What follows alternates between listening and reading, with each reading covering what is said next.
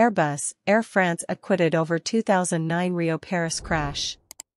Paris, a French court on Monday acquitted Airbus and Air France of manslaughter charges over the 2009 crash of Flight 447 from Rio to Paris, which killed 228 people and led to lasting changes in aircraft safety measures. Sobs broke out in the courtroom as the presiding judge read out the decision, a devastating defeat for victims' families who fought for 13 years to see the case reach court. The three-judge panel ruled that there wasn't enough evidence of a direct link between decisions by the companies and the crash. The official investigation found that multiple factors contributed to the disaster, including pilot error and the icing over of external sensors called pitot tubes. "We are sickened.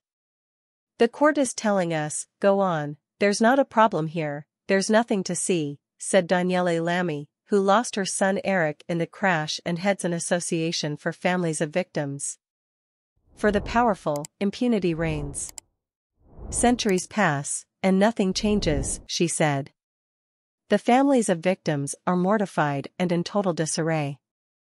While the court didn't find the companies guilty of criminal wrongdoing, the judges said that Airbus and Air France held civil responsibility for the damages caused by the crash and ordered them to compensate families of victims. It didn't provide an overall amount, but scheduled hearings in September to work that out. Air France has already compensated families of those killed, who came from 33 countries. Families from around the world are among the plaintiffs, including many in Brazil. The 2-month trial left families racked with anger and disappointment. Unusually, even state prosecutors argued for acquittal, saying that the proceedings didn't produce enough proof of criminal wrongdoing by the companies. Prosecutors laid the blame primarily on the pilots who died in the crash. Airbus lawyers also blamed pilot error, and Air France said the full reasons for the crash will never be known. Air France said in a statement that the company took note of the ruling, and will always remember the victims of this terrible accident, and express deep compassion to all of their loved ones. Airbus and Air France had faced potential fines of up to €225,000, $219,000, each if convicted of manslaughter.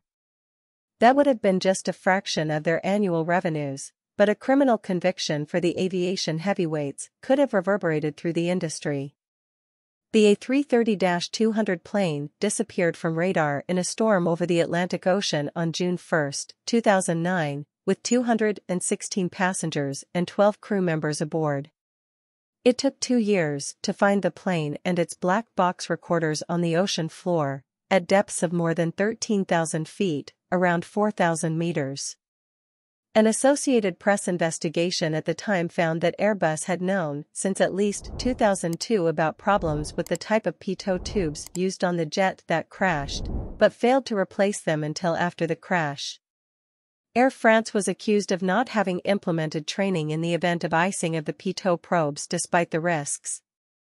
Airbus was accused of not doing enough to urgently inform airlines and their crews about faults with the pitots or to ensure training to mitigate the risk. The crash had lasting impacts on the industry, leading to changes in regulations for airspeed sensors and in how pilots are trained. The trial was fraught with emotion.